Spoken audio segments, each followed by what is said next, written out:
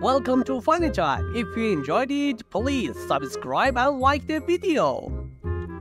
A teacher is teaching a class and she sees that Johnny isn't paying attention.